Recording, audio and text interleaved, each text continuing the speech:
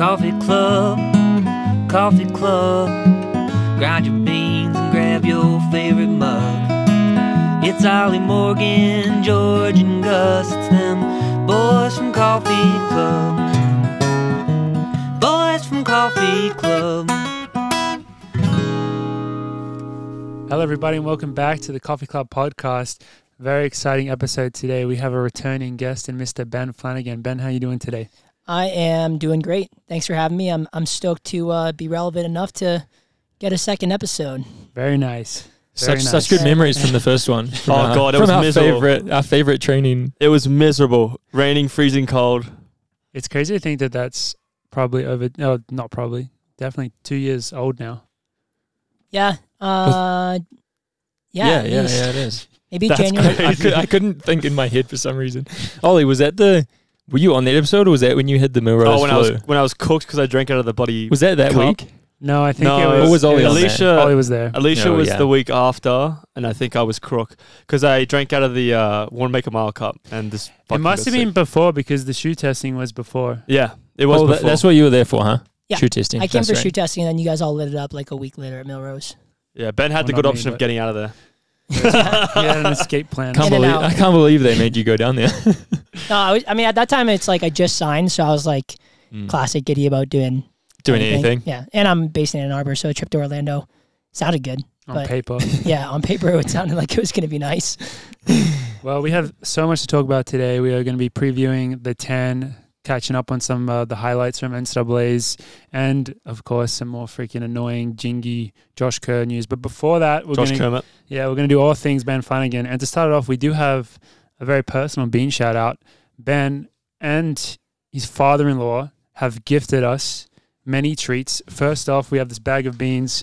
Do you want to explain where you got these from, Ben? Yeah, this is Coffee Obsession, normally called Coffee O.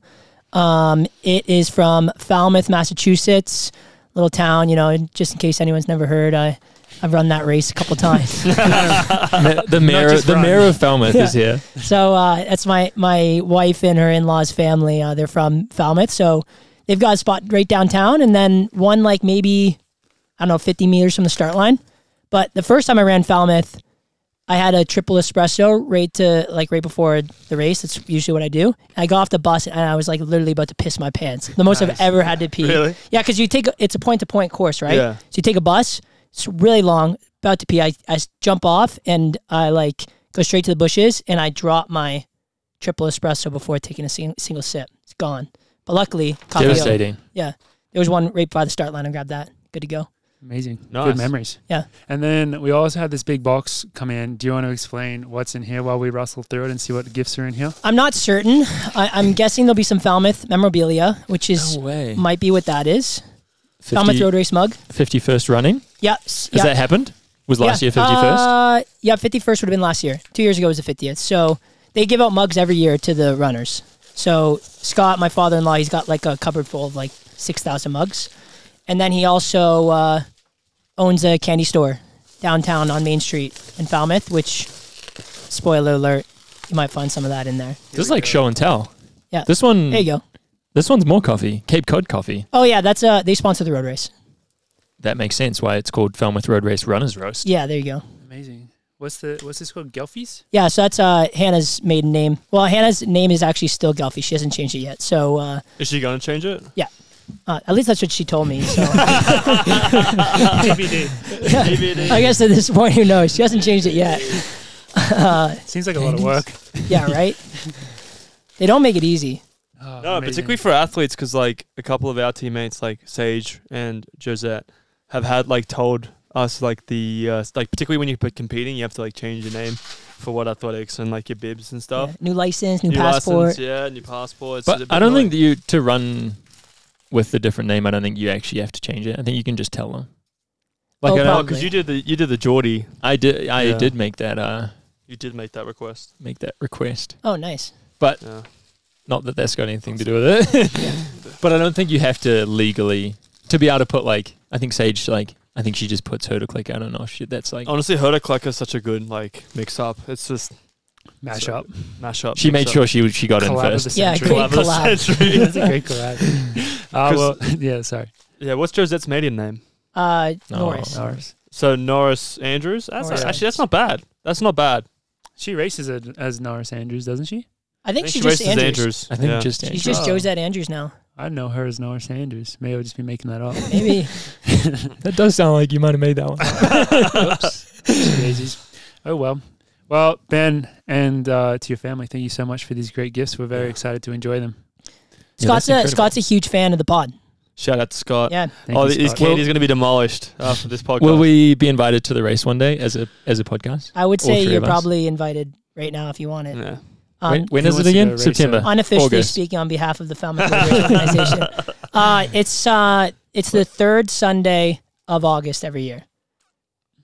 Okay. They do have a mile on the track. On the track. Okay. True. And then they have the 7 miler 2 days later. It does seem like a very cool race. Mm. The That one- milers are always ready to party too. It's like gong show downtown after the race because it's so late in the season, right? All right. Kind of tough timing now with the Yeah. with the Worlds always being late as well, but I Yeah. would love to squeeze that in if we can. Yeah. It went really well for my career because I didn't ever make teams, so I could always go to the Falmouth Road Race. But now that I've been making teams, it's a lot harder to. It was a good Yeah. backup plan. Yeah, exactly. You got to enjoy it. You got to experience both sides of it now. 100%. You get the. I the do remember, Falmouth I feel like you said that you were like, I hope to not be here next year. Yeah. But it's a Yeah. great plan B. It's a good way to shake off. I mean, that's how you met your wife, right? Yep. Yeah. yeah, exactly. Amazing. Amazing. So- Everything happens for a reason. 100%. Exactly. Well, Ben, we've loved having you out here training with us for a few weeks leading into this 10K. And overall, you've had an amazing, amazing start to this year. You've already notched off the Olympic stat in the 5K. But also, you're joining us with some very exciting new news today, if you'd like to share it with the world. Yeah, 100%. So as of pretty recently, just signed a extension with On. Clap sound effect. Yeah. We haven't got that on the thing yet, but everyone clap. Everyone clap at home. Appreciate that. Yeah. Super stoked. It's something that I knew I wanted to do for a while. Like I've just always had a really good experience with the brand. So we got on it pretty early and we're able to seal the deal. So I'm locked in now until LA 2028. Sheesh. Yeah. So Gonna be an old man. gonna be an old man. We'll And be it's- old men by then. 100%. And it's yeah, I mean, honestly, who knows how things change, but it could be like through the rest of my career. So especially as a marathoner, once I do that for 4 years, I'll probably want to quit the sport anyways. So Makes sense. Congratulations, man. Yeah. Congrats, Thanks. man. That's awesome. very exciting.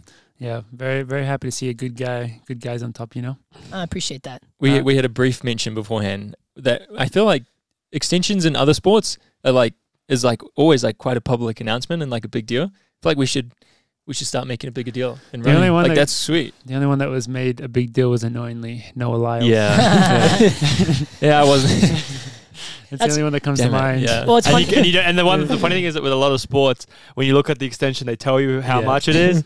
And with Noah, it's like, he signed a breakthrough massive deal, but you can't know what it is. No one knows what it is. So that's kind of like a bit of a downer. But I mean, if no one else has signed an extension yet, this is probably the biggest extension contract since Noah Lyles' yeah. announcement. Yeah. So true. So we have the yeah. So that's on our Exclusive, heard it here podcast. first. Yeah. Yeah. It's well, I brought it up to you the day after Noah Lyles' extension. I was like, this is going to sound a lot less impressive now as of yesterday, but yeah. But anyways, now it's out there. I'm pumped. An IG post will be coming sometime before or after, probably at the same time as this release, maybe. Wow. If we can really get our ducks lined up, but we'll see. Yeah. Lovely. We'll start working on that immediately. Immediately. Try to line up the scheduling. But yeah, we do want to just kind of get into how you've been enjoying your time here and all that leading into this 10K race. From my point of view, which is often right next to you, it seems like you've been knocking off some really good training. Yeah, it's been very positive. I've had a really good time. It's interesting. Like, first of all, it's been like really easy because of how accommodating the group has been and Dathan, because I didn't really know what to expect. But for those that don't know, I talked to Ronnie, talked to your guys' group, and basically just like slid into workouts. And I'm staying 45 minutes away, so I drive in for workouts, do all the easy stuff by myself. But yeah, the first workout here was that the fartlek, and that went great. I was like, dang, I'm gonna like crush it here. And then like a week later, I was like, Easy. I can't finish this workout. So it was like That's the altitude. That's the altitude. It comes to bite you in the ass. 100%. So it's been a good like progress because yeah, I've been able to kind of like make some adjustments because the workouts are hard, obviously, and you guys are all like, because you guys have such a good group, you know, guys are ready to fire on every workout day, so that's become pretty obvious. But I mean, nothing's been that crazy of a difference. The last 2 workouts, I've finally been able to do like all of them, which has been a big confidence boost. I'm excited to see the outcome on the other side. But if there's any like main takeaway, the biggest adjustment is like you guys have a pretty like, for lack of a better term, intense like cadence. You know, it's like I'm used to probably a couple more days easy in between sessions, but it's like what would it have been? Like the Thursday, Sunday, Tuesday, like 2 workouts in long run within that span. That can knock you on your ass a bit. It can, yeah. Which I'm sure you guys have gotten pretty used to it. But for coming here the first time, I was like, damn, like, especially if you're going on that Tuesday long run, it's like, after 1 week of that, I was like, okay, maybe next week I have to like skip one of these because it's a lot of volume and a lot of work. That's interesting. I didn't really expect you to say that. That's my biggest takeaway because we are pretty much always 2 days between everything. Does that mean basically a 9-day cycle? Like kind of hard session, 2 days easy, hard session, 2 days. So it's always like that's 3 days. So kind of like 2 workouts. Yeah. The one thing that we might switch is sometimes we do the second workout in the long run back to back. And then that gives you like long run 2 days workouts. Then you have like a 3-day break until your next session. So, yeah, I mean, again, who knows? It could be the altitude as well. But I felt like every other day I was waking up and I was like, oh shit, I got to like get up for this. Like it's another, like we got another day, right? So, especially for you, because you had to drive 45 minutes each way. So you really had to get off. Yeah. You really had to get up. Yeah. And if I would do it all again, I'd probably be a bit closer, but, lots of podcasts. But it's been good. The drives are pretty, so that helps. Mm-hmm. By the end of 6 weeks, I'll probably be ready to, not get in the car for a little bit. How about the, like obviously, the cycle's been different. How about the lack of double threshold training? I have not missed double threshold at all. Really? Yeah, I mean, it's interesting. Like, so the threshold days, I would say we would usually double it up, but our paces aren't quite as intense. Like, because the other day, Morgan, we were probably running like 455s for like 8-minute reps. Yeah. We'd probably be closer. Well, it depends. Like, our morning session's usually quite good, and then the evening session might be a little bit, I don't know, less structured. It's kind of just what you have on the day. But we get you guys get a lot of volume in on everything. So it's like, I don't really feel like I'm missing out on any threshold in the week. Because it's like every workout day, you're probably walking away with what? Like 13 to... They've been especially big lately. Yeah. Doing 10K style training. And then you toss the threshold. 1,500-meter training. Yeah. Yeah. You guys have a lot of threshold, though, like within every workout. So it's like you're getting, like... I know Hobbs, for example, he like kind of treats his threshold as like a checkbox. There's a threshold of threshold. He likes to do whatever... I don't know. So many miles a week or something. Exactly. I don't know what the number would be. Probably like 15, let's say. 15 miles of threshold a week. So it's like if you do it off of that way, you don't have to necessarily do it like double in one day. If you do it throughout the week the way you guys do it, like the workout we did the other day, you would probably end up with, 3 to 4 miles of threshold in it. So you're kind of always doing it, which is I don't know. It's like nice to have one day dedicated to it, sure. The only benefit I find is that like when you go to your VO2 day, you can really just like dial in on that because it's like completely separated from the threshold day. We don't separate. We mix together a lot of our workouts. So like, I guess coming from my experience, like with the workouts the past few years, they mostly been like threshold and then something fast or like threshold and some VO2. Like there's never like just threshold. But I don't hate that. There is often just threshold. Never is inaccurate, but you're right. You're right. There are rarely now. Sorry, like when we're in the meat of the season, more, in the meat of the season, rarely now. But maybe earlier on when we're getting back into things, there's a bit more threshold there. Sorry. So you guys would never combined? We did. I mean, once we shifted to the double threshold, we've gone pretty all in on it, and those days are pretty much like we don't mix at all.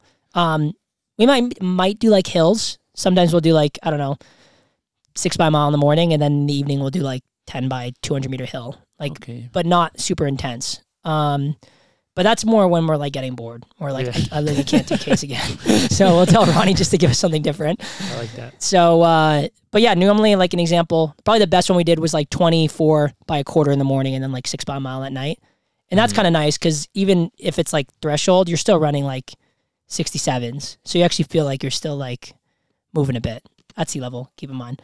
But yeah, it's good. Everything here, nothing has like shocked me. Nothing's been nuts. The mile repeats the other day were very hard, just at altitude. That was a pretty big adjustment. And the VO2 stuff took a lot of getting used to. Like the first week here, when we did the quarters, trying to finish in 60, I was like, got through 200. I was like, I'm literally going to collapse on the track if I try to finish this rep. So, but that's gotten a lot better over time. Yeah, you got to, I mean, yeah, you're based at sea level most of the year. So coming up to altitude is definitely changes it up. And quite a few of the workouts that we've been doing lately, I would say have been especially hard for like sea level people.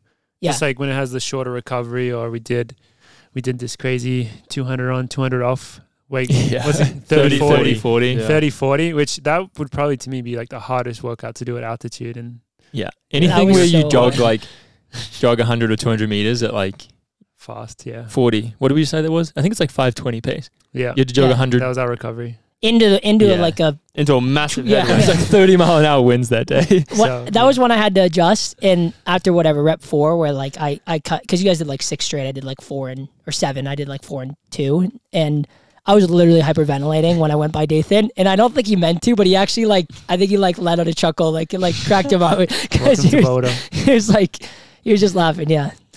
He does love or he loves just seeing people work hard. You know, he's like, oh yeah, good. This is a hard session. Oh, I was hurting. And I think that is like, we don't have many sessions that aren't just basic like key sessions. I feel like there's no session that's like super low volume or.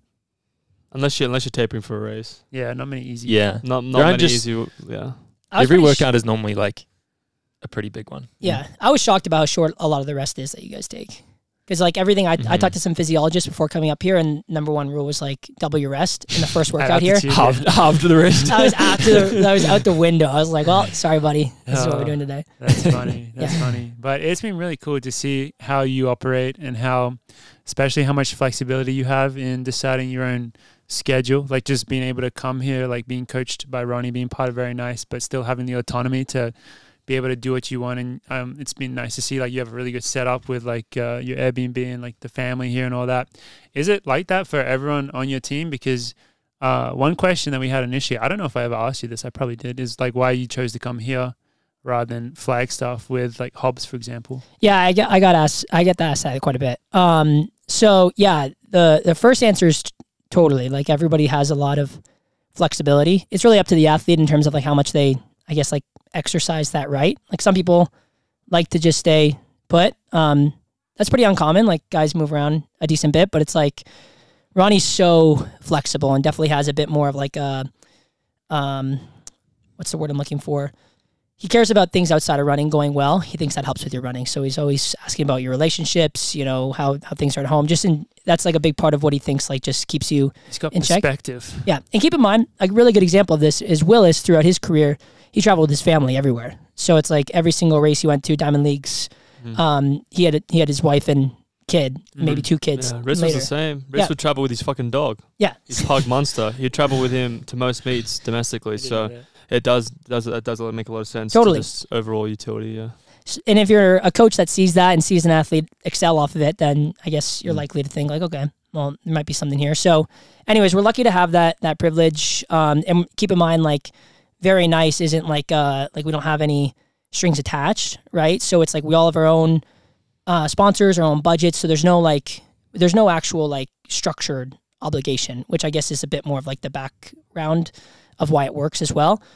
Why I chose to come here, I mean, there wasn't like any like clear cut reason. It was kind of just a bunch of small reasons. Our group, like the individual stuff is great, but the problem you could imagine is when you have 4 guys that all do what they want, sometimes it's hard to like get in sync, right? So it's like if Hobbs wants to be in Flagstaff at this time, Mason wants to be in Flagstaff at that time, and I want to be there at another time, it gets tough to coordinate. So it seemed like leading up to the 10, I was going to be on my own schedule. So I kind of just was like, okay, I'm going to just plan this. Like I'm not going to overlap with anybody because that happens sometimes. And that's the case. None of those guys are in Flag right now. So even if I was there, I wouldn't have any training partners. But I drove out here, which was a 30-hour drive from Cape Cod. 20 hours from Ann Arbor. Obviously not like a necessarily recommended approach for most athletes, but a big part of coming here is I wanted to make sure my wife was here, my dogs as well. Boulder or Colorado Golden, where I am, is 10 hours closer than Flagstaff. So it was going to be a 40-hour drive from Cape Cod. So it doesn't seem like a lot when you're already going 30, but I didn't really want to add on another 10.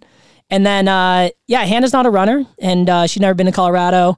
It was something I could kind of get her on board with. She was excited about it. And for me, I was like, okay, let me reach out to you guys, see if there's an option here. And once I got the green light for that, I was like, okay, this is going to be a pretty sick trip. So all those things combined made for a pretty easy choice overall. But Hobbs and Morgan and Mason give me so much shit about it. So really? Yeah, it did not come with I did not escape with that decision unscathed by any means. I believe it. Well, a lot of respect for you being able to find kind of that life balance, because that sounds really ideal. And I've definitely seen it in the way that you turn up to training. I mean, I think you're Canadian, so you're always just like happy and stuff, but you turn up with a great positive attitude. It's a prerequisite. Attitude, You ready have to to be crush. happy at all times. But heading into this 10K, how are you feeling for that? I feel good. I mean, it's probably the best I've felt going into a 10. It's like, obviously the big question is like over under 27 minutes, right? The Olympic standard. The 10K is tough because the standard is 27 minutes, and it's because the field size, like, it's just comparatively like probably the hardest standard, just because the field size, smallest field size. What is it, like 20 something? 27 right? minus 8 cross country spots. Yeah. Is that still really a thing? 100%. 8 spots gone from cross country. Wow. So there's only 19 spots, which, you know what though? The weird thing is the faster the standard gets, it actually makes getting in off of ranking more feasible.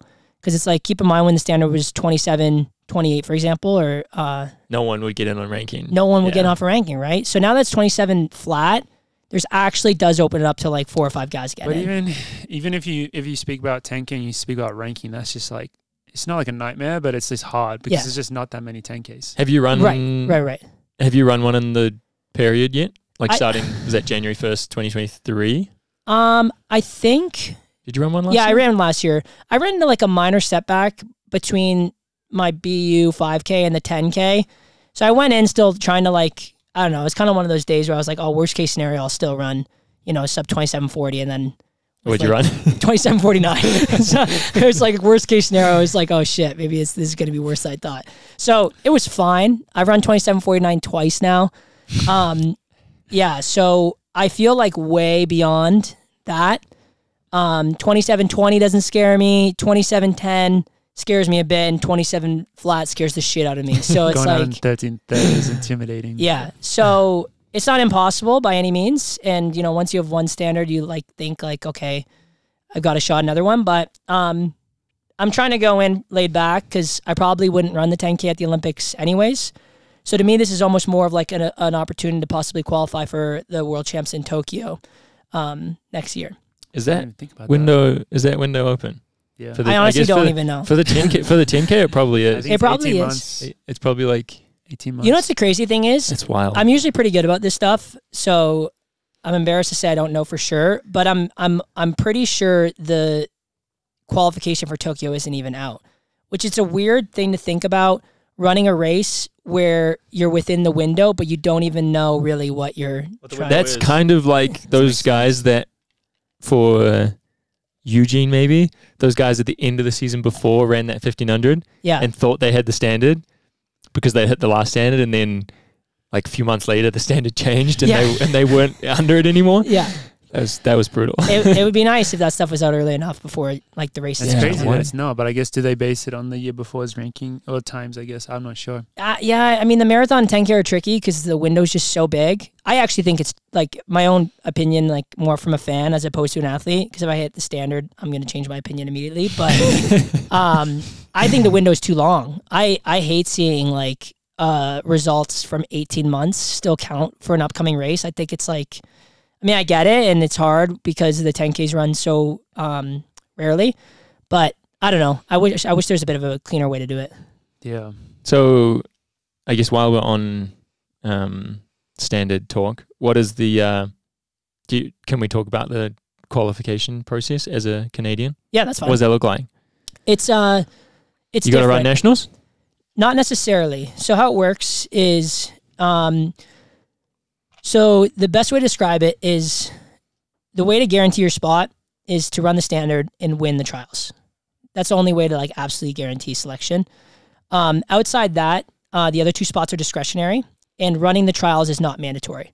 So you have to run a national championship as a 5K runner or 10K runner. You can run either the Ottawa 10K road champs, the 10,000 meter champs, which are on a different date, or you can run the trials. So what happens is sometimes people run one of those early races, and then that gives them, like, let's say someone like Mo Ahmed, for example, like last year, I know he ran the Ottawa 10K champs, which gave him, he checked that box, and then he doesn't necessarily go to trials. And if you're so good that Canada's not going to not select you, then it's usually not a big deal. So the position I'm in right now is Mo and I are the only guys with the standard in the 5K. And what Canada has shown is they're like sending as big of a team as possible, which is great. So they've made it clear that like if you're in position, whether it be ranking or standard, they will select you as long as there's not 3 other Canadians in the same position, because that's when things get complicated. So last Olympics in Tokyo, there was 4 guys, maybe 5 guys in the mix, and ended up not being selected. But that wasn't based off a standard. That was based off ranking. And if you have the standard, it's usually like seen above ranking. Seen above is ranking. So I'm sitting in a good position, but I hope I don't regret saying this, because if I change my mind decision, but like even though I don't need to run the trials, because I'm going to probably run one of the national championships before then, it kind of still feels like right to go and run it. I've never run the Olympic trials before, and like the balance is, it's like, okay, how much does not running it set me up for my best performance in Paris, assuming I get selected, versus like how much do I feel like I should be there, secure my selection, all those things combined. And who knows, maybe Justin is healthy in 2 weeks, run the standard, Kieran Lum runs the standard, and all of a sudden it's like game on, I got to go to the trials. So I'm staying on my toes. I plan to go to the trials and win. That's the easiest way to secure the bid. And yeah, I feel confident that like even if 2 more guys run the standard like that, I'm trying to just get in the mindset that like, okay, well, I'll just have to beat them anyways. Yeah, good mindset. I think that is a good mindset to have. Yeah, I say that here now, but yeah, it's taking me a while to See get. what happens. Yeah, well, it's like for so long, Mo and Justin have just been so much better than everybody, and at their all-time best, they still are. We're talking about a 12:47 guy and a 12:53 guy. But the faster I've gotten, and that gap getting smaller, it at least feels like, okay, like on the right day, I'm in the same ballpark as those guys.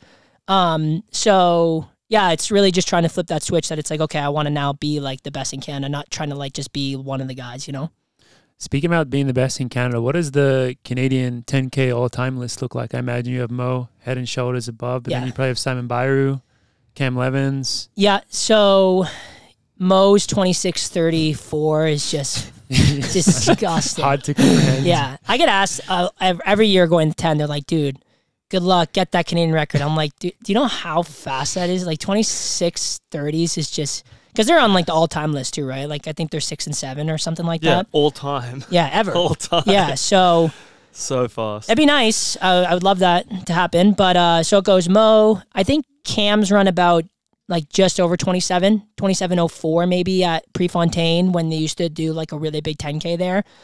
And then probably Simon Bieber.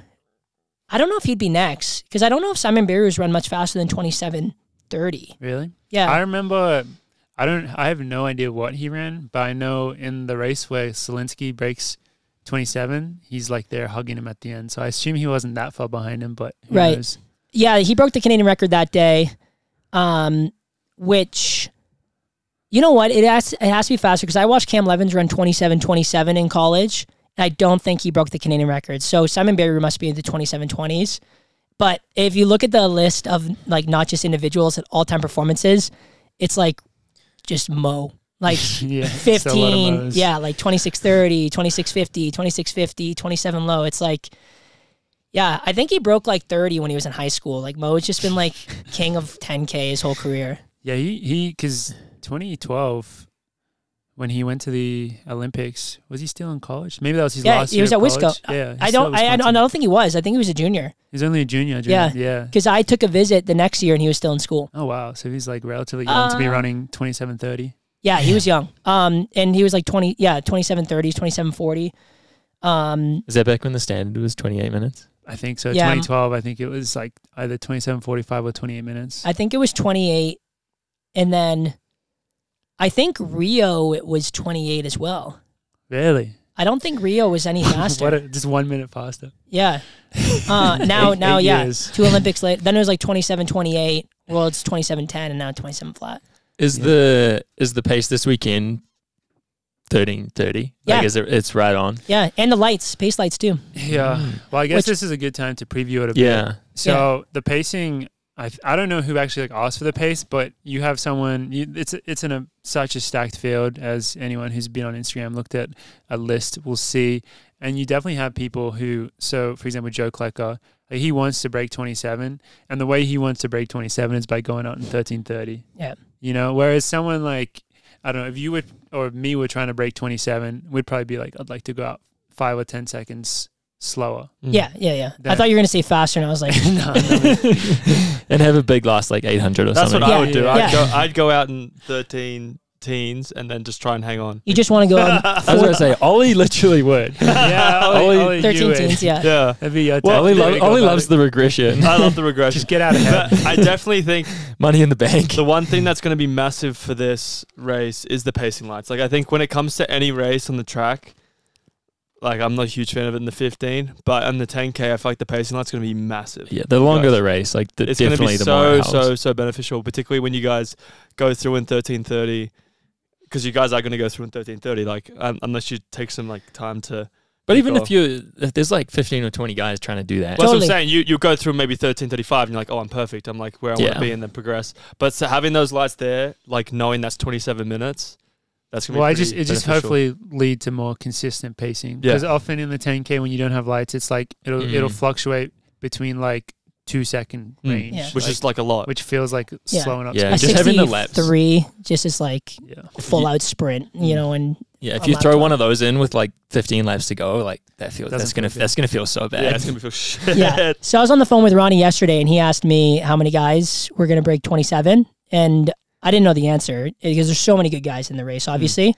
But It also hasn't happened yet. yeah. I can't tell the future, but I like. Ronnie can though. Ronnie can. Ronnie's already got the And then list Ronnie out. told me. Yeah, Ronnie and then told me. Ronnie told me told what's gonna happen. But my guess is like I feel the best comparison I can make is I'm thinking like similar to BU in sub 13 because there was 5 guys that did it, which doesn't sound like a lot when you've got 35 guys on the start line and it's super deep. But 5 guys breaking 27 in the same race would be a pretty big deal. Historically, That'd be in historically massive. I agree. I think it'd be like 3 to 5. That's I my would be guess. so happy if I was wrong. I'd be surprised if it was. I would not be surprised if it's more. Just because, like, That's what we said we've in seen- Boston too, though. Yeah, but and then we've it didn't happen. But I think this is like having the pacing lights, number one, good pacing, and I think where we are situated with in the season, I think we could see more people breaking 27 and surprising themselves, which will be fucking unreal. Like, I'm really excited to see that because I think I'm betting on that. But like you said, in Boston, we thought we're going to see a lot more sub-13s and we didn't. So it could be either or, but I'm very much putting my chips on the side of more people breaking 27 because that's what I want. I want to see like a lot of people just lose their shit. Yeah. You know? Well, the one thing that's interesting too is it's like Grant's obviously stupid fit, and as far as I know, he's on the start list in racing. Dumb fit. Yeah. But it's also his American record, right? Yeah. So it's like Yeah. I'm curious. You know, Grant's classic, like, oh, I'm just gonna start running 60s until the end of the race. I'm curious if he goes that route. Or if he's like, I just want to get in and get out of this with the standard and move on with my life, you know? That's what he said, at least. Yeah. Oh, He said that he just wants to run 26:50 something, I think. yeah. Okay. But I predict him just to be on the pace and then just to like destroy the last 3K. I Yeah. predict Joe feeling like, well, I wasn't able to go sub 13 in Boston, so I'm just going to do it in the 10K. The last 5K. Make up Breaks the for it. American record. He's like, yeah, I was feeling a bit sick in the Boston 5K, so I wanted to go sub 13 in this 10K, get the opportunity to do it. Goes out 14 flat just to make it interesting. yeah, it goes Would that that slow. count as a qualifier? That's a good Like, question. there's a camera there and there's a timer. I mean, if you went out for the first 5K. Yeah, if you did the first 5K. You'd probably need official split, Mark. I don't know if if this is public knowledge, but apparently they were thinking about doing that for the women to try and find a pacemaker. Wow. To try and get someone to split the 5K standard. Yeah, to go for it. As like the pacemaker. Wow. Because they're struggling to find a pacer. Out of the box thinking there. Okay, before we get off the pace lights, I pitched an idea to Morgan, and I want to make public on the podcast because I think it's a very good idea. Go for it. You got 35 guys on the start list. You start half at the other side of the track. No. I like that idea though too. Okay. That reminds me of another story, but if I keep telling stories, I'm going to waste a ton of time here. So, okay, people are going to get lapped, most likely. Yeah. So my pitch is that if it's easy enough to program, you program like 20 meters ahead of the field, another set of pace lights as a warning for lapped runners that the lead group is coming so that they can move out. Like a red light. Like a red light. It's a good idea. So it's like... Well, they just need like the Formula One flag. Blue flag. You know, in Big Ten, this used to be a real rule that if you got lapped, you have to step off the track. That's like triathlon. I didn't know that. In triathlon, you get lapped out. And I think just the bike leg. If you get lapped on the bike, you have to stop. Just get off, yeah. That's so Sully has a really good story about one of his teammates trying to like get around the security guy trying to take him off the track. He like tried to duke him out. But and no offense to anyone, I don't want to be one of the guys that I don't want to see those red lights if they happen. But I just think it's a cleaner way, like especially when you're chasing a standard. In the women's race too, I think it's a massive field. It'd be really nice to just like get people like, and you I think a lot of people do want to move out when they're getting lapped, but they just don't know what's happening. When, right? Yeah, it's definitely just like there must be it's just hard. There must be more you can program into the lights. I know that in the women's race they're talking about speeding the lights up at some point. Oh yeah. Are they doing that for the men? I don't know, maybe the women run like 15 flat and then the lights are going to like speed up for them or something. The best thing about the lights is that they can't kick. Flat. The women are going 15 flat and then they're going to speed up the lights after that. Well, I mean, I just picked that number, but... Because what does Alicia run? 30:04, something like that? 30:03. Yeah. 30. What's she going for, 28 minutes? Probably. Why not? It's the next natural progression. She should just be in the... She should just be in the men's race. Is there a men's B race? Yeah, she should go in that. She should basically just be in that. Yeah. Up in. It's a great idea though, Ben. Thank you. I do like that idea. Yeah. Shout out to Sound Running if you like it. I'll take, I don't know. They do listen to this podcast regularly. 25% of the royalties. They'll take into that feedback. Yeah. Good to know. So I should take this moment to announce my current situation on the 10K, which is kind of annoying. It's if I was a football player right now, I'd have the big Q next to my name in if you play fantasy. I don't know if you guys do that. I do. Question. It's like before you. It's the worst thing for a fantasy management to see when you wake up in the morning. You see like all your top players have the Q next to me. Like there's like IR, which is like you're actually injury reserve, and then there's like, is there one more in between? There's Q and O. O is out. Like you're just out of the game. Yeah. So Q is like questionable, which is my status at the moment because I have picked up a little niggle, as we like to call them, in my pelvis area, and it's just like. I mean, I guess by the time this episode comes out, I will hopefully know if I'm racing or not. But as of right now, I'm going to do the pre-race workout tomorrow and then see how I feel. So we can do a podcast release, sponsorship announcement, and race announcement all at the same time. Let's make it happen. Look how efficient it is. A social media blast. We're going to blast them. But yeah, I'm just... I mean, I obviously don't want to get injured, so just trying to be smart with it. But I do really want to race. But. Keep those adductors happy. And you've looked great, I've also been beside you. But not to, I guess, I hope this doesn't pour salt on the wound, but I mean, fitness doesn't go away. So whatever happens with this, the fitness is there. But yeah, you've looked, I mean, sneaky smooth, especially that one rep we did indoors, or that one workout indoors. Where I effectively led as few reps as I possibly could. I had a good view from behind you guys. So. Yeah. There has been just an absolute squad for We've this had a good crew getting ready. Yeah, it's been really good. It's been very international. I feel like I'm running the 10K as well. I've been working out with you guys for most of the week. Yeah. Part of the preview is the OAC and OAC. What do we like? OAC extended family of OAC. Extended universe, like the DCEU. The OAC EU. There's lots of cameos right now in training. We have our Japanese our man Keita, the 20. What is he? 21 years old. He's like 14 or something. I don't know. The Japanese fan base has been loving my Instagram because they keep seeing Keita photos. He's been crushing it. Very fit. His PB I think is around 27:30, but I think it's 27:20 That's something. crazy for a 14-year-old. For his in his Ekiden, he's split equivalent to like a sub 60 half marathon. So this is kind of like his wheelhouse. I think this 10K, even though he apparently is a 1500 meter runner, he was pitched to us as a 1500 meter runner. He was doing 1500. He was doing 26s with me, like in that session where you guys are doing we did the miles and then the 200s. Yeah. 200s and the miles. Yeah, we're running like 26, 25.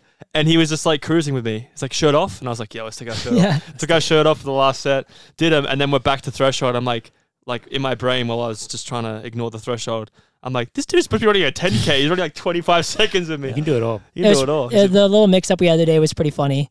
600? Yeah. Because Keita's, he's great with, like he usually asks about the reps ahead of time.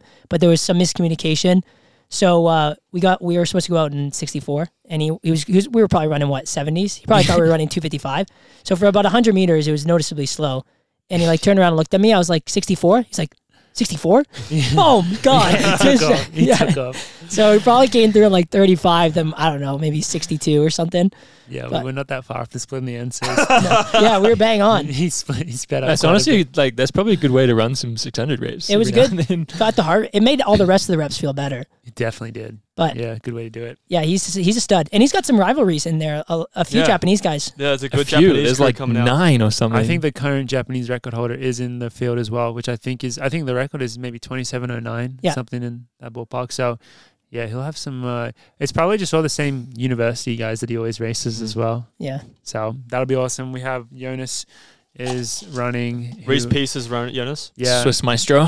Yeah, he ran last year. He ran really well in the 27:20s, right? Yeah. I think like 23. Yeah, 23 or something. He was one of the top guys after Joe and Woody went.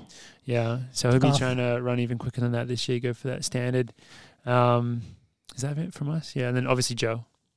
And then maybe Ollie. Maybe. Yeah, no, I've always been training with them. I've been training with the 10K guys. My lactate is 0.1. So let's just say things are going to be interesting in the next few weeks. No, I'm not racing it. But I am very excited to watch this race because it is fun to see you boys crush it, particularly these type of workouts. Like it's a cool event because I think you don't get to run many 10Ks, Mm-hmm. So and everybody takes control of that opportunity. It's not like an 800 or 1500 where you can run like 14 of them in a year. This is like probably like one of a few. So that's the other thing that's like, it's just so, if you want to run the 10K, yeah, you got to be ready to go. Ready to go. If you didn't race this 10K, then maybe you would race the night of 10Ks in like a month from now. Or maybe a bit over a month. I don't think it's actually that far away. Yeah, on track nights. Yeah, or the Ethiopian trials. Yeah, those are your 3 choices. Yeah. Oh, Zatopek. Yes, but Zatopek's already happened. Missed that one. They have that crazy fast 10K on the roads in Germany. That like big event. It's quite a few fast road 10Ks. Yeah. Is that like the Adidas one? Yeah. And they go crazy there. Yeah, they do. 2640s on the roads. 2640s. So you can do that as well. Yeah, you could do that. That's how some people will probably qualify. If you feel like the road is an easier place to break 27, then that's your place to go. Surely it would be with the shoes. Yeah, that's actually like a legitimate question these days. I don't think so. You don't think so with the shoes? No, I don't. I mean, I just think it's like, to me, I love training in super shoes all the time, but once I get under, 64 seconds, 65 seconds, it's like it feels better to be in spikes. But I'm also pretty slow twitch, so. Hey, I've run behind you. You got a quick twitch. You got a quick finish. And sometimes, if when needed. So when with the help of George. So yeah, George and I were laughing after that BU race because we were just playing a game of chicken for the last 300, and then I got out kicked by George, which happens. A story as old as time. There's a support group if you want to call them. Yeah. Some other good late ads. Well, I don't know if these are even late ads, but interesting, notable runners. You do have Woody, I believe. I think Louis G. I just saw that little story as well that said, I feel like Abdi and Woody were always in, and then they just sneaked in Luis on the end of that. Luis, yeah. He's the last guy on the list right now. I'm surprised because last year it didn't look enjoyable for him. No, but he's got a fat stack when he breaks a quarter mile on record. So true, probably. Abdi, and then First race back from Luis from injury in the fall. Oh. So that'll be interesting. Yeah. Andreas Almgren. I'm quite excited to see. Coming off an amazing half marathon and just 59:20 or something ridiculous. Euro 2. So that'll be very good from the European side of things. Not sure who else is there from Europe. Any other big names? I know Brian Fay's in there. Yeah. Irish. And is Mike Floppin there? Couldn't tell you. Mike Floppin? I feel like he would be, but... Pause. I don't know. Has he ever run a 10K? I honestly don't know. Sure, but he like was just off the 5 indoors, so I wouldn't be surprised if... Didn't he just run a road 10 or something? Yeah, he did. He did actually a pretty good road 10, so maybe not. Though, I mean, some really interesting people in the field are the college kids, because I believe isn't Nico racing? There was a preview of it. The interview with Smith at least said to TBD. Oh, okay. So I think just depending how the week went. I know. He said if it was 2 weeks away, it'd be perfect. 1 week, they were going to wait and see. It's a tough turnaround, just emotionally. Yeah, but it's like the perfect thing for Mike Smith. It's the best chance to get that collegiate record, which is now... It's the perfect thing. Like, a 10K, I could not think of anything better for Mike, or Michael, to stand at the edge of the track and just look at Nico and tell him that magic phrase. Go to sleep, baby. Go to sleep. That's a perfect race for it. Like, why would Michael waste his time not putting that athlete in there so he can say that? Otherwise, his whole mantra just goes down the drain. So I'm expecting him to be there with Nico yelling, go to sleep. Can't wait to see it. I wonder if he'll be there anyway for the rest of those guys. I'm sure he's not a lot of races. He does have like half his collective racing as well. The Mike Smith collective. I saw Hubtum Samuel is racing from New Mexico. So, I mean, he looked decent. He looked pretty good indoors. I think he ran the 10K. I'm pretty sure he ran the 10K in Eugene. Really? For Eritrea, I think. Oh yeah, Fred Curley also texted me. He's running the 10. Oh yeah, yeah. Fred's in. Yeah, Fred's in. Are you having Donovan run it or nah? Donovan's going to be. He's got a fishing weekend in Florida. Yeah, he's not around. But he will be running the cross country championships in Spain in a couple of weeks. I just want him to get some threshold in there. Why run the standard when you rack up the cross country points? Yeah, exactly. He's going for one of those. He's going to get one of those spots in the 10K. My Donovan Blazer. Yeah. So I think he's more of a 10K runner than 800. He's not very good at the 800. He's going to be a late entry for World Cross. Yeah. I'm guessing. Yeah. He's going to be racing Stefan Hassan. Stefan? Did you say Stefan or Stefan? Stefan. Stefan. Okay. Yeah. Cool. I don't know who that is, but that'd be cool. It's Stefan's alter ego.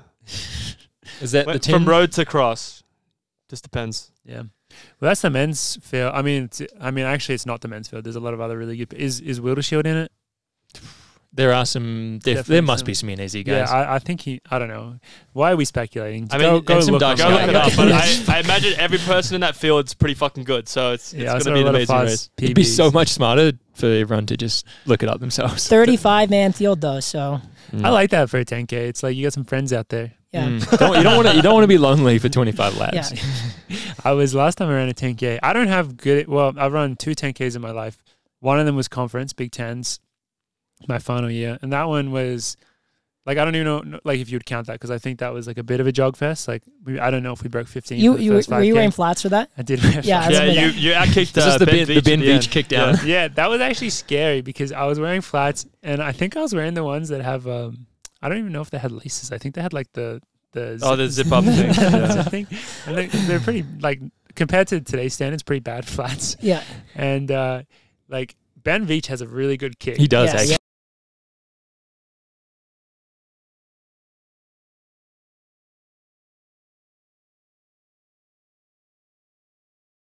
Yeah. You did still win that though, and I remember like it was a bit of a social media. Like it definitely like people were like, oh, Morgan McDonald kicks down the whole field at Big Tens with flats on. Yeah, and everyone zooms in. They're like, I'm pretty sure he's wearing flats in this race. It was fun though, but then the other one was not so fun because I raced. I think it was this race or a different sound running 10K in 2021, and I went out in like. I didn't even go out. I mean, that's a completely different 10K world when the standard is 27, 28. Like, you just think about everything so differently. I went out probably on standard or, like, slightly slower, and then I just died. And, like, it was just one of those races where I just had a lot of people passing me, like, in the last couple of Ks. Not a good feeling. And I was just, like, I wasn't jogging it in. I did have a flight to Europe the next day, and I was racing a 5K, like, 1 week later. So I was kind of chilling when I knew I wasn't gonna get the standard. But dude, it was just brutal. Just trying to like get locked in on that pace. I was very impressed at how everyone else around me was able, especially like Joe, for example. That's the race that he got the standard in. I was like, wow, okay, this is not easy to do. It's not easy. No, the wheels falling off in anything over 5K is a horrible experience. It's a long way to go. I mean, in any race, it's never fun. But when you see you have 8 laps to go and you're hurting bad, nothing quite like it. Yeah. Nothing quite like it. So we've talked a lot about the men's field. The women's field is not quite as deep. It's been interesting. I mean, there's a lot of amazing athletes still in the women's field. It's just been interesting from our little bubble hearing the chatter about it, because for us, we should also give a shout. Like, I think the Puma guys are supplying some like amazing paces for the men's race. Like the pacing is like pretty set. You got it all down. Where the women's race, all of like what we've been hearing is we have Alicia going for it, and then also Sergey, part of OAC Extended, which has been training with us. OAC EU. Yeah, and they're both trying to like break 30, and it's like, how do you find a pacer? Yeah, right. To break 30, I don't know what. And you can't get a bloke to do it too. It has to be. Unfortunately, not. Yeah, it has to be a female pacer, which is kind of like, if that rule didn't exist, it'd be a lot easier for them to get that pacing. But then every single women's event would just be so easy to run. The marathon? Silly. Well, exactly. They do allow. Yeah, they're allowed a marathon. So fuck it, just or give they up. or they just have 2 records. Yeah, on the road. I just think have the marathon is weird. They just have women's only records and a pacemaker the whole way. I think at one point they respected the women's only record, and then people ran so stupid fast in the mixed one that they're like, oh fuck, like that's just so impressive, like we can't hate on that. So then everyone's like competing for that one. No one cares what the women's only record is. I feel like I don't know what it is. No idea. Maybe someone cares about it. I'll take that back. People definitely would. Comment if you. People just run so stupid fast in the mix. Compared to running 2:11 or whatever the hell they ran. Yeah. Oh, Jesus. That's nuts. It's just insane. Yeah. So, I mean, the women's race is going to be once again very hot. Last year, there were fireworks. Made for some good stories. Particularly, most of the fireworks were in the podcast. Particularly on social media afterwards. Do you know what we're talking about, Ben? No. That's not intended. Have you ever heard Eyelash McGuggins? Those 2 words being put together? Eyelash? Eilish McLaughlin. Yeah, I know her. Yeah. So Ben must have been on the internet that week. So what happened was actually it wasn't like we talked about on the podcast after, but actually it mostly unfolded on Instagram.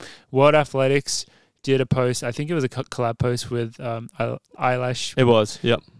Eyelash McCullough. But I saw it as a World Athletics post, and I was like kind of frustrated because my teammate Alicia broke the American record, and they didn't mention her at all. Yeah, the context is the post was like really like shouting out Eilish, and she sat on Alicia until the last lap. Yeah, and the post for 9,600 meters. Yeah, so that's why I said like in this comment, I said, "Oh, and congratulations to Alicia Monson, broke the US record and led for 9.6K of the race." I said that, and I thought I was having a diss at World Athletics, and then Eilish McGuggins comments and just says the guy that's rode off Josh Kerr's coattails his entire career, and I was like, oh shit, she came back pretty hard. And then I looked at the post, and it was a collab post. So that's why I was like, oh fuck, because I was like, oh okay, understandable. Like I would not dare to comment that on her post. Yeah. I thought it was a World Athletics post, and I thought they weren't giving Alicia enough credit.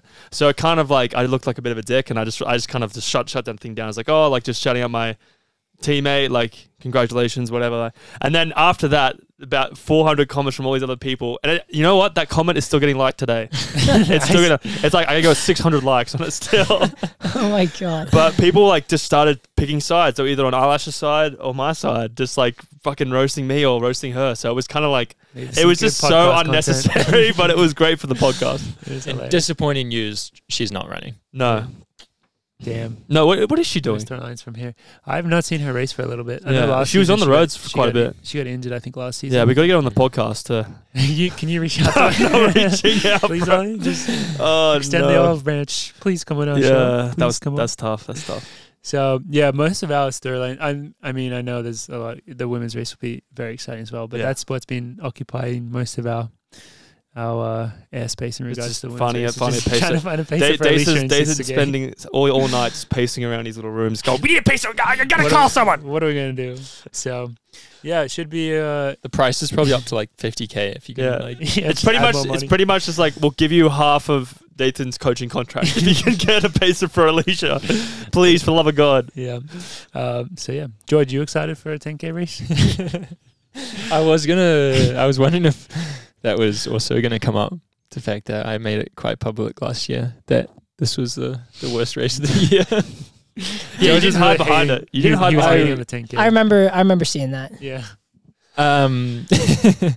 Well, I'll see afterwards. I mean, I think this year the men's race is shaping up to be more of a race, at least, just based on the entries and the number of guys that should probably be there.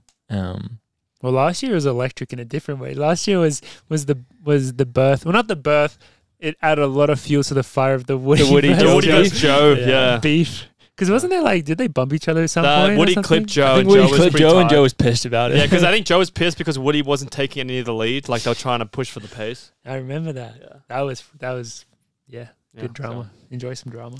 The 10K. So I mean the 10K hasn't. I wouldn't say it's grown on me in the last year. Okay, but I check in next week. If it still should be the George Beamish check in for the 10K. What would you rather watch other than the 10K? The Bachelor, probably. Like on the track or anything? Just if the Bachelor was on at the same time as the 10K, what would you watch? Taking into account that 5 or 6 of your teammates are racing. Yeah, no, that's exactly what it is. Yeah. Well, the Bachelor doesn't need to be watched live, so I could probably. I actually thought you were going to say you just put your laptop up and just watch it while you're watching the Bachelor. Screen. That's what I'd probably do. Could probably. You could probably double bubble. Could probably handle a split screen. Yeah, you could double bubble it because you'd only have to watch the last maybe couple of K unless something crazy happens earlier on in the race. Mm-hmm. I don't know. Morgan jumps on Jonas's back and they do this piggyback method where they just run a lap each. That would be pretty crazy if that did happen. Yeah. What have you? I've seen you guys been practicing it at training. That's just for fun. Oh shit! I shouldn't have mentioned that. That's secret tactics. That's a secret tactic. You might just need a pregame. You need to get drunker. That's the problem. You're not drunk enough. That's how people enjoy other sports. So just drink every time Sound Running makes a mistake on something during the broadcast. Wow. Somehow Sound Running's name had to get dragged in the mud. They've done nothing wrong. No, they haven't. But people have those drinking games. So it's when the announcer says kick or something like that, take a sip. Could do something like that. Or Sound Running mispronounces a name, take a sip. Or the pacing lights turn off and back on again, take a sip. That would suck. That won't happen. I'm making turn up. off and then they're just so far ahead. You're like, that'd be the worst. That would suck. So that's our nice, fun 10K talk. Very excited for that. Should we just, we've already been talking for quite a bit, but why don't we do a little bit of wrap up of some quickfire NCAA highlights? I feel like these are kind of, some amazing, amazing races, but kind of easy, simple to talk about because both Nico Young and Parker Valby were successful in their double in the 3K and 5K and both just looked pretty amazing doing it. And they really did. Yeah. They looked dominated. Pretty unbeatable. Mm-hmm.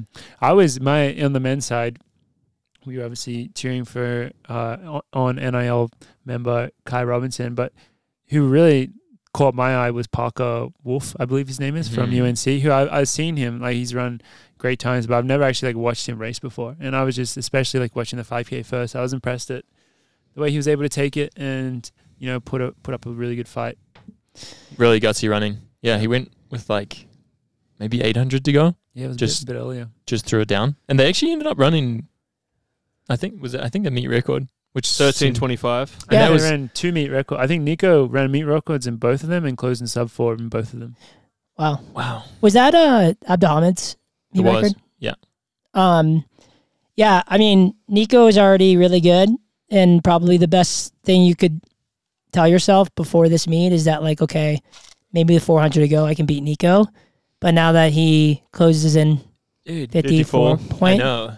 Sub 13 guy that can close in 54 point is a big fucking problem. Yeah, he broke 150 at conference a couple weeks ago. Yeah, he split 149. Oh no, he just ran 140. He was entered in the 800, and he ran 149. I'm pretty sure. What can he do? Yeah, if he runs 149 and then 26:59 within a month, that'd be pretty sick range. Yeah, that's he needs to get. I doesn't need to get one. I cannot get over it. He does not have an NIL. His twin brothers have an NIL with what shoe company is it? On? I believe. Yeah, it's On, right? Yeah, that's right. What's that brand Nico called? doesn't have an NIL. This dude does not have an NIL. Companies, what are you doing? Sponsor this man. Remember he had maybe they thought they were signing Nico. They just signed two. We got two Nikos now. We got two of them. That has to be his choice. No, it definitely is. It definitely is. I'm just making fun of it, but like he's extremely valuable now. So like it's going to be interesting to see what happens. He's been valuable the whole time. That's what I said. That's what I'm like. High school. Why is he not going to NIL? But it must be his decision because surely he's been offered. He had that early meat and cheese one. He also had a spindrift one, which I was like, I remember talking about in the pod. We were super mad about that. I love spindrifts, and I like, how the fuck did he get that NIL? But good for him. Anyway. I don't think it matters. I think he's going to sign a big enough contract pretty soon that he can buy as much spindrift and meat and cheese as he wants. NIL will match up to what he's going to be doing. But amazing racing. The miles were also very exciting as per usual. Some cool drama in the heats with people falling over, which was pretty crazy. And the final. Yeah, people were falling. People fell in the final? Yeah. Oh, Gary Martin fell in the final. He did. He hit the ground with like 50 meters to go. Yeah. Sorry, Gary. He's been fun to follow this year because he's really starting to come into his own. Yeah, well, that was just a really impressive race. I mean, Luke Hauser, I think is that his name, Washington kid? Yep. Went to the front with like 800 to go and just started winding it down. And everyone was just like chopping at the bits. It's crazy no one could get by him. No, but it was 153. They were nice. 153, 800. Cut down? Right? Yeah. Really? He cut down really well.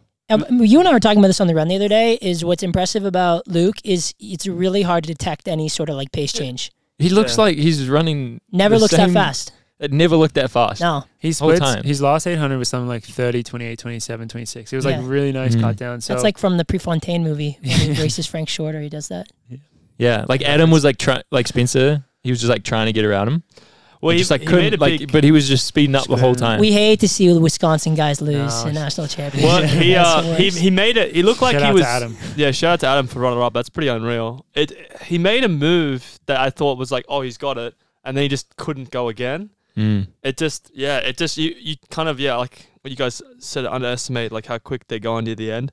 Because the funniest thing I saw on social media, and I have to bring it up, the high school mile champion for some New Balance, like the 7th national championship. They have 7 national championships in high school. I don't know how the fuck you call it a national championship. It's like 7 of them. He ran 4-minute flat, and all these high school kids, particularly like people that follow that, like faster than D190s. Like this kid's like the next generation, and people are like, you have no concept of what the middle distance running is at championship racing. Because if you did and you watched it, you would have seen it was more of a tactical affair than running a fast time. You know what? Did you see they also had pace lights? Yeah, I saw that as well. Because I was like, oh, but it's still good. And then I watched the video and he had pace lights. It is actually shocking. Like it's pretty unbelievable how hard that concept is for someone that's not an endurance athlete to understand. Because I used to get the same thing when I was in high school. Because I remember like Mac Fleet, I think it was Mac Fleet or Andrew Wheating. Shout out on, but one of them won. It couldn't have been Mac Fleet because he's not old enough. It'd be Andrew Wheating. Anyways, he won like 350. In Eugene for the 1500, closed in probably what 50 USA's or NCAA's? NCAA's. And I got DMs being like, because I ran like 348 or something. Everyone's like, dude, you could have won this, and it's just like I had a good one in my last year running New Zealand champs. I haven't run since. Was in 2015, right after I finished high school, and I won like junior 1500, and I ran 349. Yeah, and Willis was back running nationals. He was bloody good at coming back for nationals. I have a lot of respect for that, and he won the senior title in 350. Yeah. So like I ran like half a second faster or something. I was like, oh, he ran faster than Nick Willis. Dude, it's so hard to understand. Dude, the Matt Senchowitz, when he won the Olympics, I remember kids like people that I knew in my life saying like, you could have won the Olympics. I was like, no, that's not how it works. Like just because he ran slow time, like you have to like, no, like I don't get it. Pretty funny. Like, you could just go run like that time you would have won. I was like, yeah, but it's very hard to explain. You're 100% right. It's even harder when someone has that mindset to explain why you're traveling all the way to like the other side of the world to try to run a fast time. Yeah. To like, why don't you just go to the high school? Why don't you just do the high school track? Yeah, right. So funny. A good point.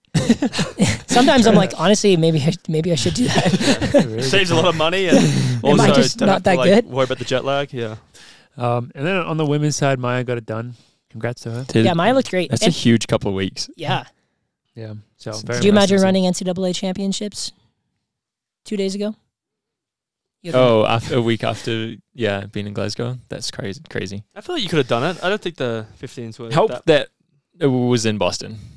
Like, it would have been difficult to do if it wasn't in Boston. Just because it's an easy place to get to? She goes to Harvard. Oh, that makes sense. Yeah. And her conference meet was also in Boston. So that helped the situation, but still a huge couple of weeks. And the girls also, they broke meet records, mile, 3K, and 5K. Yeah. I mean, obviously 2 of them were Parker, but Just No mucking sweeping about. the. How many meet miles a records. week do you reckon Parker's Maybe running 8. cross training? 2. No? Good Because the 8 question. was sub 2. I don't know. Actually, It might not have been a championship record. I though. reckon I it missed the was. 8. Yeah, because it was 159.7. It's quick. That is kind of That is fast. quick, yeah. Maybe, yeah. Indoors. Whitaker, Mm-hmm. right? Also on. Oh yeah, two on NILs. Mm. They and the Q's getting his job done. We love and that. Well done. the girl who sent that letter, 3rd in the mile. New Zealand went 1-3 in the mile. Yeah. Do you see the lap count, the medal table Yeah. thing? Yeah, we're. I love that We're because above- they're we're like above NCAA. NCAA. Is that what you wanted medal to point count. out? That New Zealand was above Australia? I Oh, appreciate was that. yeah, I that's did what I was thinking about. I mean, they're above the medal count. What was Canada? in world champs as well? So like, we don't need to go through that again. We had one in both. What was the cricket again, George? Do you remember the cricket where we fucked you guys up in the cricket? Do you remember that? No, it doesn't ring a bell. Yeah, I bet it doesn't. Is that one 400 guy? Is Canadian. Morale. Yeah, you're right. He's Well been done. going crazy. Mm-hmm. The wood But record. That It wasn't is the funny world that record.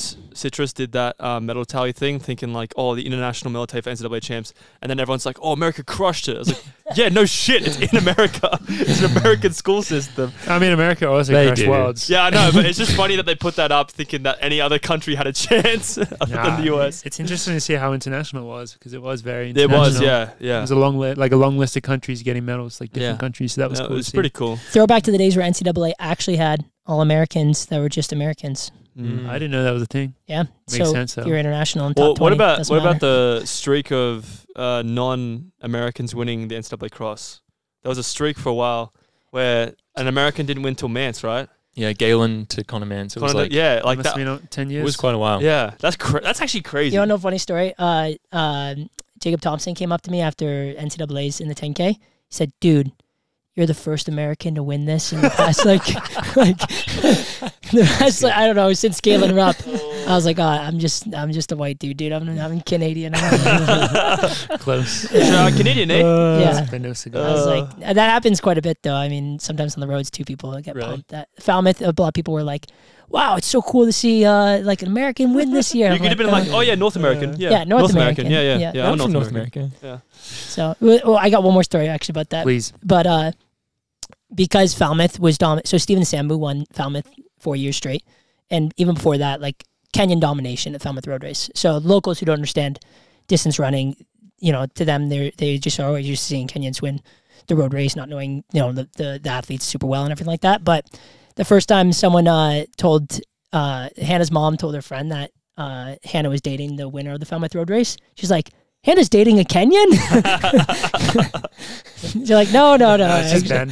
Yeah. And then you come to the door, it's like, what's up? Yeah. So it's pretty funny. That's the guy. Yeah. Oh, that is good. That Yeah. is good. So that's our very quick NCAA's wrap up. Amazing couple of days of track action as per usual. I think we have to really quickly. I had a. Do you want to talk about NAU? We can do that. No, please, sorry. Well, were you gonna like hype them up for getting 4th, or like say Yeah. they didn't? No, I was gonna say congrats, but No, then that, I was that like, was pretty sweet. yeah. Didn't we get 4th?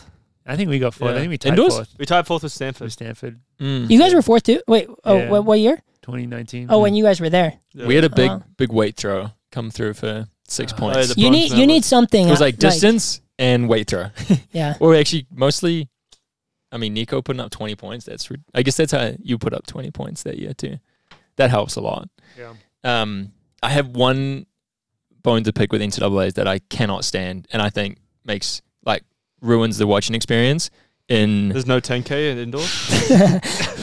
in the 200 and the 400. split They got to heats. get rid of those fucking sections. I Yeah. don't want to watch it if you don't know who wins at the end Oh. of the race. Just make a 6-person final. It's not that different.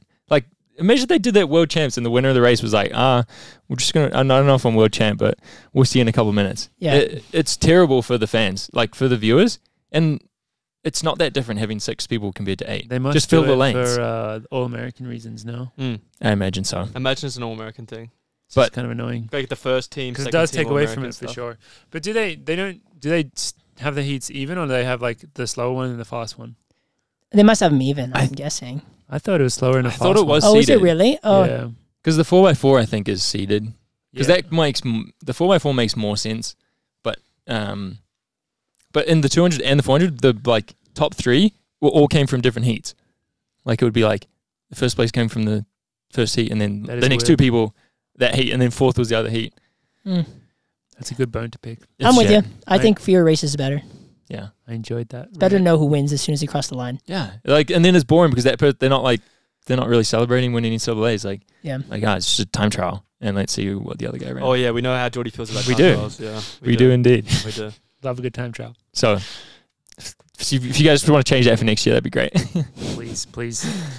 But yeah, I think we have to check in with our friends Kermit the Josh, Jakob, Jingy, and I mean, at this point, it does feel like it's off a reality TV show. It definitely feels like this is like a reality TV. I almost want to say like this is the last time we ever talk about them again, because I don't know if like I'm like 95% sure like they've made an agreement to like I agree talk. I agree, because think about how much they're dominating the news cycle. They're like, all right, let's just like say something inflammatory like once a week to a news article, and then everyone will just be talking about us constantly. Like, because previously, to get that attention, you would have had to have a really good race, and now they don't have to race and they just talk, and it's just amazing. So I think they have some. It must be like an unspoken agreement. Technically, Josh did win worlds. Technically, he did win worlds, but I do agree with that. I think it's funny because, particularly like. The quote from Jingy was Jakob's comments are just so out of pocket. So out of pocket. You just like don't the expect comment from Jingy is like, oh, the reason why Josh like stopped giving him this attention, like the reason he said like people like Josh crave this attention. Craves this attention. The Norwegian translator, he's in on it too. Yeah, must be. That guy's definitely in on it. Because he said this about Josh. He's like, oh, he's literally looking for something that he doesn't have in himself, or so. It was like I don't think I've translated that correctly, but some version of that. It's very personal. Very personal thing to say about somebody that you only know like competing. Yeah, you don't really know Josh personally, unless they like have some sort of FaceTime chat every week to divulge these plans. To plan it all out. But it's kind of crazy, and then it just keeps going back and forth. Well, Jakob also had some interesting comments about doping, which I think maybe we save for another time. I knew there was something. Like, yeah, cool. That was like pretty interesting. But then so today, what was the update? Was on Citrus Mag or wherever they announced some of the field for the Bowerman Mile at Pre-Classic, and they announced it just through the lens of essentially Josh Kerr and Jakob's beef, and then they also added Yared in there as well. It's just like they threw him on the back page. Yeah, I think he's just like watching them, and he's like, "Yeah, I ran 3:43 here last year." But you know when you go to the movies and it's like Tom Hanks and like like fucking I don't know. Tom Hanks, Margot Robbie, featuring Will Smith. Like, literally, Yared is the Will Smith. Like, even though he ran 3:43 last year and almost beat Jakob, he's just a fucking side note because of this beef. It's really funny. Kerr had a good... I think they should have saved Yared's announcement. Yeah, they should have just not put Yared Should have been separate. Yeah, it was kind of weird how it was done. But then Kerr had a good Instagram where he said, time to get back to what I'm best at the world at. And I said that terribly. That didn't make sense. But you guys what know I'm what best I mean. in the world at, yeah. So but it's a mile. It's not 15. It is a mile. So, why the fuck would he say that? Because he didn't win the mile at the World Champs. He won 1,500. Okay, that's exactly. So, Yared was telling me about this, and he's like, last time I checked, there's not a mile World Championships. This is where Yared should have commented that on his post. It would have been so good. Yeah, I think Yared should try and get in on the beef. No, he wants to be above it.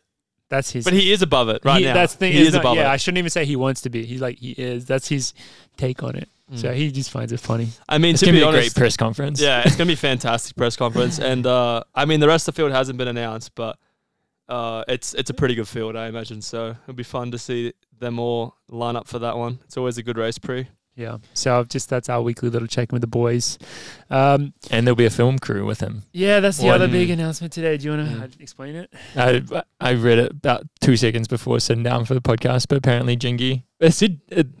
Amazon is following Jingy and his brothers. I don't know where his brothers are going. I assume they're just following Jingy around. I want to see what Philip's up to. A new... Fingy? Yeah. I haven't heard much of Fingy recently. And you keeping up with the Ingies. Keeping up with the Ingies.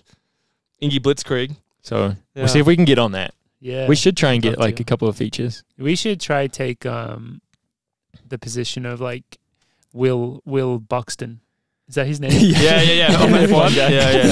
He's the guy who his job on the Drive to Survive is like to explain everything that's happening to like the fans. We could honestly take that job. So we should just be like the commentators on every. On Yeah, everything. we should DM Amazon. Let's try to get that, Rob. But yeah, one thing we missed is Ollie has a nickname for Ben, which I don't think you've said yet. I haven't said Ben's nickname. Oh, I went through it with manager reveal. Tom Owangatang. I thought it was Had to bounce it off the manager. Yeah. I did have Ben OnlyFlans. Oh, that's pretty good. Yeah, Ben OnlyFlans. But like, you're such a good bloke that I kind of was gonna do Ben Flaying Staff, which wasn't as good. What is it? Flan Staff As flag staff. Flan Staff. I like option 1 better. Yeah, Ben OnlyFlans. It was fun. I mean, me and Tom went through a few names. I think OnlyFans is pretty good. Yeah, so we I did think that is good. OnlyFlans. And you're like a chef that makes flans. Yeah. Yeah, no, just because I have an OnlyFans account. No, I'm just kidding. But your OnlyFans account is just purely like really nice, wholesome Canadian content. Someone who doesn't understand the concept of OnlyFans just thinks it's like a nice live chat. Exactly. But I still come with the names. It's funny though, because I notice when we have guests on, I don't use the name as much, but when we're referencing them, it's so much easier to use. Yeah, that seems fair. But that's I've christened you with that name. You have my consent to use it. There we go. Like. I have consent for Ben's OnlyFlans. Yeah, that's totally Gus fine will set up the account. Yeah, amazing. Yeah.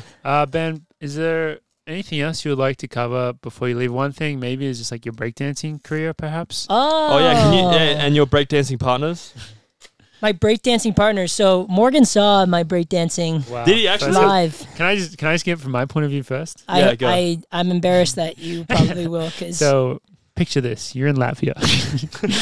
I'm there. I feel like everyone's seen this video too. You're in the basement of a hotel. They're handing out. There's a situation where they're handing out free prosecco, but water costs $10. Yeah. People are getting very drunk. That's an easy decision to make. But pretty much, there was I was actually like a banger of a DJ down there playing just good tunes, and then you got a bunch of awkward kind of runners, just a little bit tipsy, get dancing, and then just like from time to time these little dance circles will form. But then there was no one that was able to step up and take control of this dance circle except for Ben Flanagan. And every time, this happened 3 times. Yeah, too many. 3 times I saw him walk into the middle, pause, look around, make sure he had everyone's attention, build a little bit of tension, and then just fucking whip out some great break dancing. And were you doing the worm as well? A lot of worms. Well, here's the problem with doing this routine 3 times. It's because it's only one. I only have one routine. Yeah. And anybody who has ever been with me at a bar in which I've had more than 1.5 beers to get me to a level that that's breakdancing level right there. Breakdancing level. Yeah. Did you whip it out at your wedding? Oh yeah, the wedding though. So wait, whip out the breakdancing. That's what we're going on about. That's what we're talking about. Yeah. We're talking about the breakdancing, George. Exactly. Just making that clear. That's what I was talking about. Okay, just making sure. So it did happen at the wedding. So for context, I took breakdancing. I have 2 aunts that owned dance studios growing up, and I have some cousins that are very, very good dancers. I'm not one of them. I'm not a good dancer. And we talked about this on one of the runs, is that the older you get, the bar is very, very low to impress people with your dance moves. So I'm a terrible dancer, but I have enough of a routine that I can get the people going. Right. So I have one set routine, which means when you picture me doing this 3 times, the 3rd time everyone's like, okay, I loved it. I think we all kind of know what we're getting into. But it was probably about a month ago, maybe 2 months ago, where Hannah, I did the routine, and Hannah was like, it's getting a little flat, you know? And I was actually appalled. I was gotta like, hit the studio. Yeah, what the fuck do you mean it's getting flat? The worm isn't This is why you married me. Yeah. You married me for a running career. Yeah, exactly. So the wedding, I put everything, risked my whole season, everything I had into the worm, and it was I got a video of it, and it was pretty good. Because the video in Riga, that was ugly. That was probably the 3rd time, so you're probably a little tired. So, and Hobbs won, so I was it was classic. I was like, all right, whatever, I'll go have a beer. I had 3 beers, and then you come downstairs, and the Proseccos are just being handed up by the glass, and then you lose count pretty fast. Yeah, I can imagine. So, anyways, if you ever want to go to a bar, see it live. I'll probably do it once. Yeah. 3 times was an anomaly. Make sure you're there for probably the last race of the season, and you'll get the full show. Yeah. It doesn't. Yeah. What about the fun fact? You had a famous breakdancing. That's right. I was in the same breakdancing class as Justin Bieber. There you go. All-time fun fact. There you go. So that's a legendary fun fact. That's a pretty good crazy, fun right? fact. That's top tier. How often did you dance with him? We were in the same just breakdancing because I took other dance classes as well, which I don't show that off quite as much. But he's from Stratford. It's about 45 minutes from Kitchener. That's where I'm from. And he was like kind of like testing out studios. So he came in for a bit of a trial phase. And we didn't think anything of it. He was good and whatever. And he sang and did his thing. How old are we talking? Probably about like somewhere between like 10, 11. So pretty young. And then when his song One Time came out, it's like OG tune that got him famous. They like went and like found the paperwork and like hung it up in the studio. It was like a big thing. So that's pretty cool. Pretty nuts. So cool. Yeah, he doesn't text me back. But keep trying. Yeah, the more embarrassing thing is he was actually a better hockey player than me. Like I saw him at a hockey tournament and I was like level 4. He loves hockey. I saw he was like hockey. He was on the ice with some NHL team recently. Yeah, he was at the All-Star game. That was is that what that was? Yeah. That was sick. But he's legit. He actually played pretty good hockey. Yeah, apparently he's pretty good. Yeah. Yeah. So damn. Yeah, I was just Canadian things. Yeah, crazy. That's so cool. The more you know. Well, Ben, that's thank you. Great way to close it out. Yeah. No better. I think that's probably going to be like our top guest story of all time. That's going to be very hard to top. But I appreciate that. Ben, thank you so much for coming on today. It's been awesome sitting down once again, chatting with you, chopping it up. It's been amazing having you here for training. So I'm very excited to see how this weekend goes. For everyone listening, thank you so much for listening to another episode. I think 128 it is. Wow.